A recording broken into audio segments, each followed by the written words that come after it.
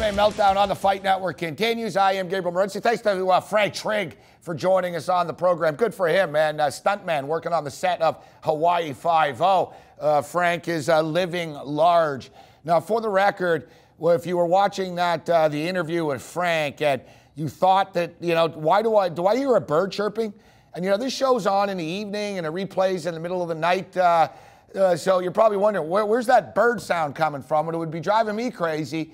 But basically, there's like a bird stuck in a vent in our studio above. And I'm not really concerned about the bird sound. I just, you know, I'm always like afraid the bird's dying or something like that, because this bird's been chirping for like a week.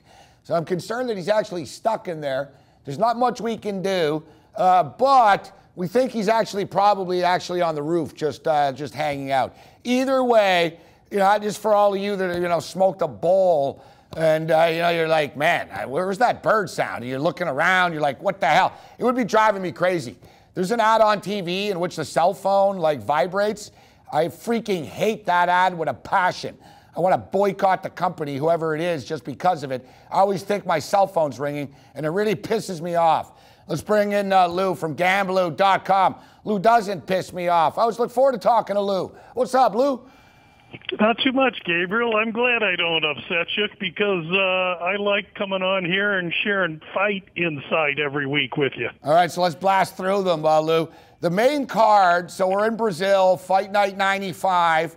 The main card, you know, I guess you can call them mismatches, but, you know, they're heavily odded fights. Let's start off with Cyborg, minus 1,300 against Lena Landsberg, making her UFC debut. Nobody really knows too much about Landsberg. She's fought, she's a Muay Thai competitor. She's been on the Muay Thai circuit for years, 6-1 as a mixed martial artist. But she's fought a bunch of fighters that are like 5-7 and stuff like that. You know, the total is 1.5, minus 350 to the under, Lou. This is pretty much the biggest 1.5 odds I've ever seen to the under at minus 350. At this point, why don't they just make it half a round? Well, I don't know how to respond to that. I mean, that's about the only angle to the fight that you can take, is if you can think that Landsberg's going to go in there, and if she can, you know, do the Usain Bolt and run around the octagon. There's a better chance, Lou, that you and I grow hair than Cyborg not beating this girl in 7.5 minutes. I totally agree, and for that reason, this is a fight we've put no time in. I mean, as I discussed with you last night, you know, I've seen fights that are set-up fights. I've rarely seen a card that's a set-up card, and that's how I look at this card. I'm tracking 4 fights that could be competitive, of which I'm trying to find a live dog or two. Just for the record, 6 of Cyborg's last 7 fights have ended in the first round. All right, Conan went like 4 rounds with her. Other than that, everyone gets destroyed instantly. And Landsberg might be a decent fighter, but, like, yeah, she's just getting sacrificed here. The only thing that might save Landsberg is the fact that Cyborg doesn't make weight, Lou. We hear she's weighing like 165 pounds earlier in the week. Yeah, and I just looked on Twitter, and it looks like she's, you know, 12 or 15 away with 48 hours. You know, I think she goes through that every time. I don't know why they just don't make a weight for her and let other bring more, you know, competent lady fighters in. But Cyborg is she's just a white tornado. She's going to dominate me or whoever they put in with her. Yeah, she's a badass. All right, so you talk about setups. Barao, former champion, a guy that won like 28 fights in a row, was humbled by Dillashaw, coming off the loss to Jeremy Stevens, has lost 3 of his last 4 fights. It's amazing the fall from grace of like guys like Pettis. Pettis coming off a win, but like Barao, who's really on top of the world. And now, you know, he's a minus 450 favorite in a fight that he has to win and should win. Yeah, again, another setup here. Nover had an erratic career over much inferior competition. And even though Barao's skills seemed to be waning, he looked pretty good early against Stevens. I think the number's about right, and I can't go near Nover. Nelson and Bigfoot. Very similar. You know, they were doing great retrospective series here on the Fight Network, and I believe it was Ramdean put together a series about Barnett and Arlovsky had never fought each other before. And you would sort of just assume, like, wow, that's kind of crazy. And same thing with Nelson and Bigfoot. You just sort of, I would have assumed, and I looked it up like 3 times over and over. It was the middle of the night, but I'm like, man, they have to have fought each other at some point. But no, Nelson's minus 415.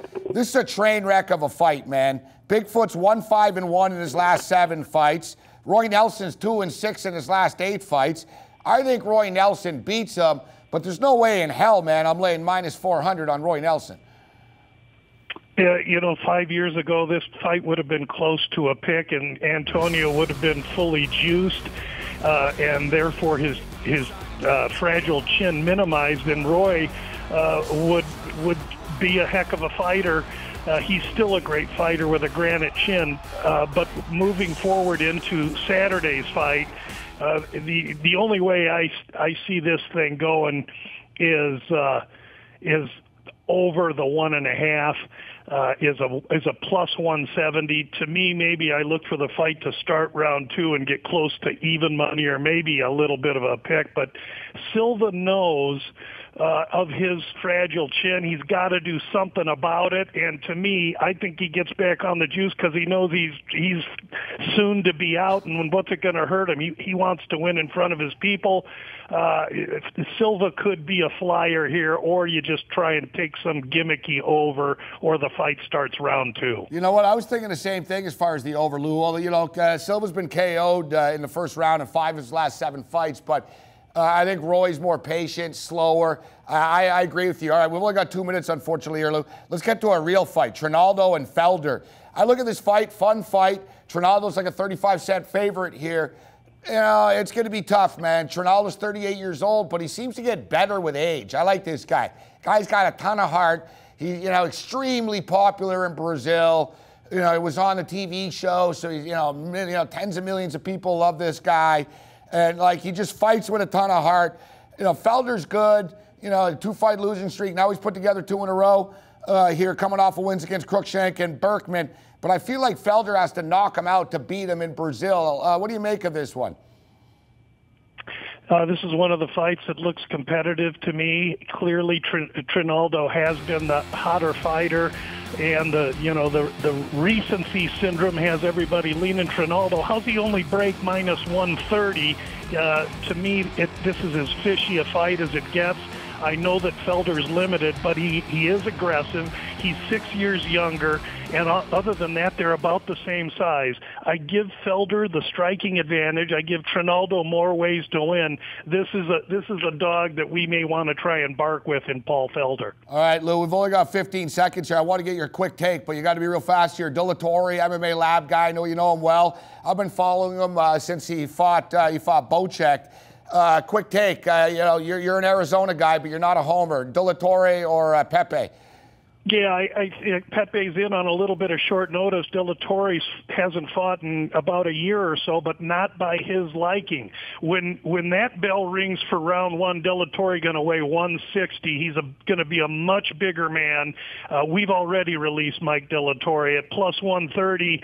We love his chances here. He's going to have to weather a furious first round from Pepe, but we like Dilatori. All right, check out Lou over at GambLou.com. Excellent insight as always, Lou. Thank you so much, Gabriel. Good luck this week. All right, we got to be quick and get out of here, but trust me, this video is worth hanging around for.